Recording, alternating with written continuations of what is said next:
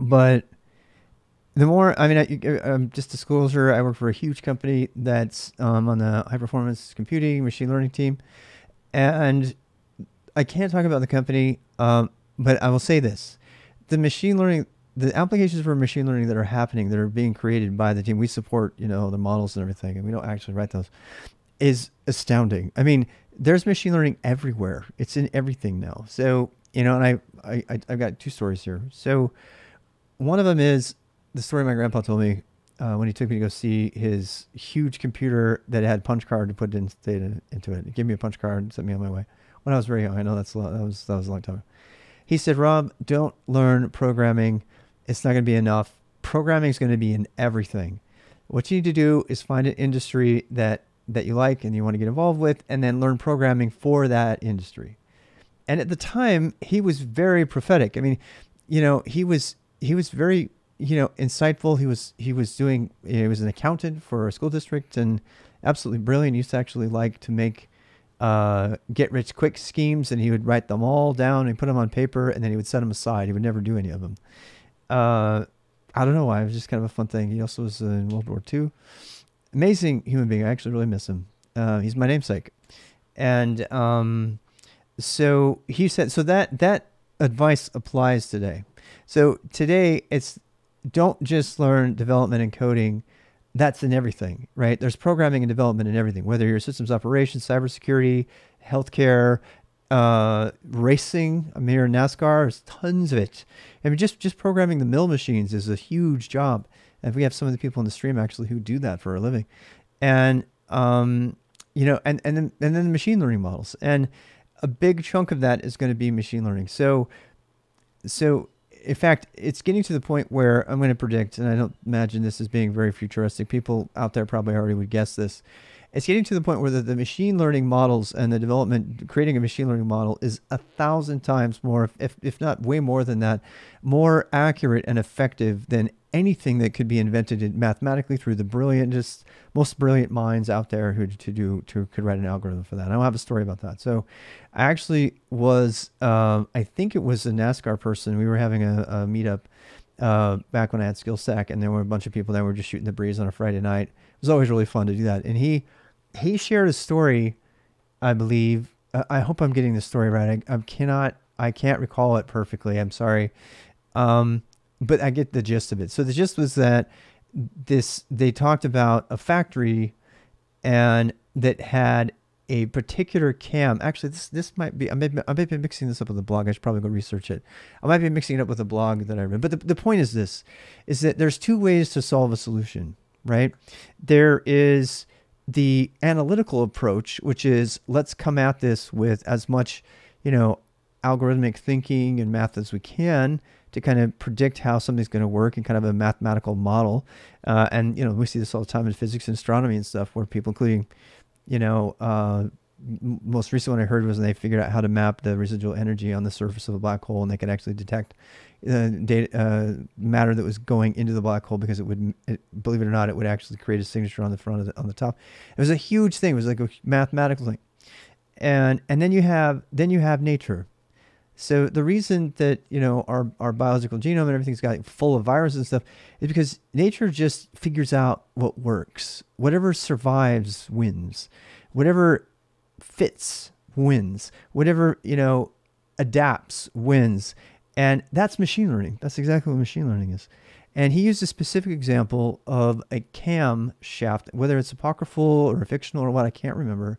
But I love this example, so I'm going to share it. He said, and this is why I think machine learning is going to take over everything.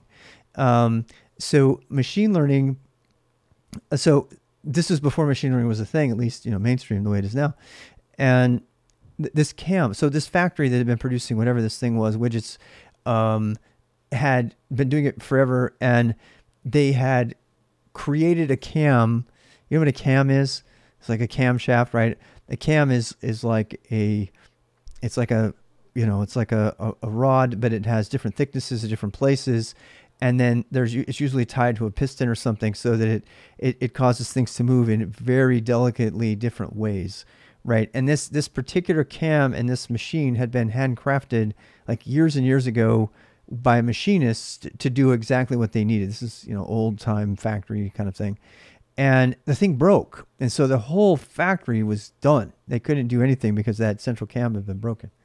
And so they hired the best possible minds that they could get to come fix it. And they kept trying to, design them and come up with the proportions and everything, because nobody knew exactly what the other one was. Nobody thought to stop the system, take the cam out, and take an exact duplicate of its dimensions so that they had a backup. Nobody did that, so they had to replace it. But they couldn't figure out how to get all the pieces to move exactly in the way that was needed. So, and seriously, they brought all of these official analytical mathematicians with the best minds, and they couldn't do it. And ultimately, they started looking to the engineers and to the more of the boots on the ground kind of engineers, the practical people, that was, as academia would call them, which is an insult in academia to call somebody practical.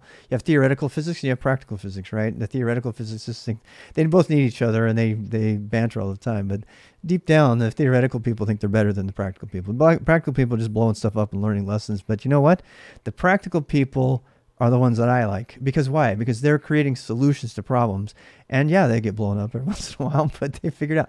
And that's exactly how they fixed this cam issue. They started with a cam they knew wouldn't work. And then they shaved a little bit off. And then they did that. And then they shaved a little bit more off.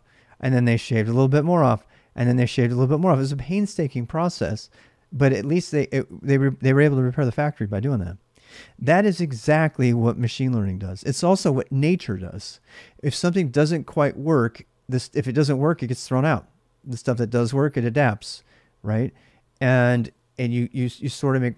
I actually feel like, because I'm not a genius, I am not a brilliant. I've met brilliant coders. I feel like my method of programming is a lot like this, because what I'll do is I'll start with a test or something I want to happen, and it doesn't work. And I can't see the answer in front of me. It's just too complex a problem.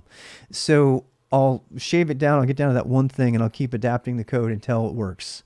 And then I'll make sure the code's clean, of course, and then I'll make another, and then I break it down to another problem, into another smaller problem, another problem. Pretty soon, the whole thing's done.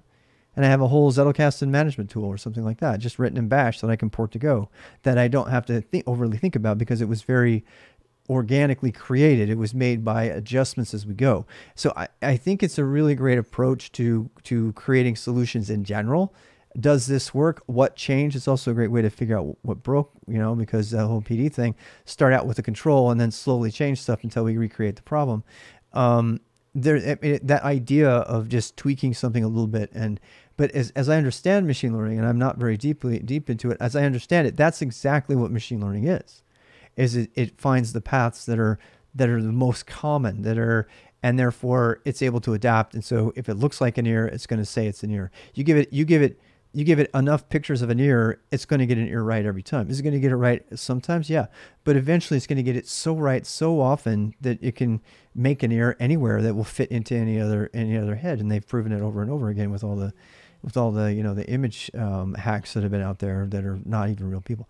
So why do you care? Because if the future is machine learning, if machine learning models are just going to destroy the effectiveness of any possible brilliance when it comes to like writing code that would actually be algorithmic, and can be applied to so many random different things, from genetics to mathematics to everything, that really there's really no sense. There's really no sense in figuring out how to code all that complex stuff when you can throw a model at it long enough that can beat Dendy in mid lane and Dota 2 every single time without a question, because it knows what to do. There was no algorithm trained to do that, and it's undefeatable. So whether it be gaming or anything. So I think what I'm trying to say is, if you think you don't want to be involved with machine learning because that's not your thing, and you also want to be a developer, I still think there's going to be a lot of space for development, for people to be able to, to patch together these models. You don't have to be the person who's creating the model, but it doesn't hurt. So pay attention. I think that you should be aware of it, because I really truly believe that, God, even within 5 years, it's just going to be all the major work out there in development, in software development and stuff like that. It's almost all going to be making models and applying those models to the infrastructure.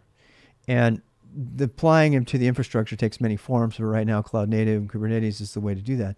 And I see it every day. That's exactly what we're doing. We're building Kubernetes clusters for high performance machine learning, and then they're starting to put their models in there. They've been putting them in the older batch system from now, but the model is the same for you in terms of what you need to learn. I really think people you're either going to be gluing models together, or you're going to be making the models ultimately in the end of the day. There will be electrical engineering and other things like that. There's always going to be the more traditional coding jobs, but I really believe that they're going to diminish, and particularly the high paying ones are going to go to the people who can either create models or can adapt the models and make them work within a certain environment, because that's what the people with money want, because it's by far the most efficient way to get stuff done.